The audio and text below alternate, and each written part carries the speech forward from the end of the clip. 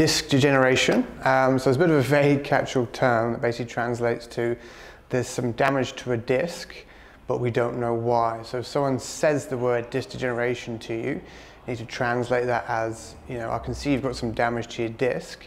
I either don't know enough, I don't care enough to find out what type of damage it is and how it's been created. Because any damage to a disc doesn't just appear because it's a Tuesday, there's going to be a reason behind it. So that's why we need to understand the different types of damage that we can have on the disc, and then we can sort of work backwards to work out how that damage is being created.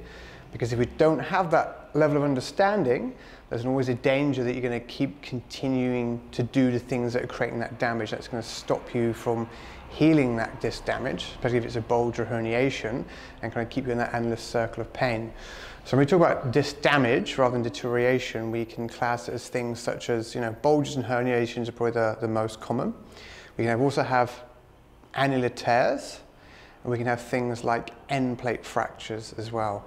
And they're all very specific types of damage that are created by very specific types of mechanics, movement mechanics and posture mechanics that we have.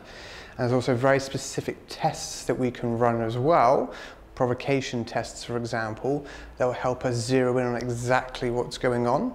So those familiar with the work of Professor Stuart McGill will understand the importance of at least trying to obtain a precise diagnosis. So we need to understand exactly what type of damage is there so we can understand how it's been created. Again, if you don't have that level of understanding and you continue to do the things that have created that damage, you're going to be stuck in that endless cycle of, you know, the back coming good, going bad, and the damage getting, you know, to that disc becoming worse and worse over time and not better. Because if we remove those aggravators, those causes of the damage, your disc damage will actually heal itself. But again, it's subject to you taking away the causes of that damage.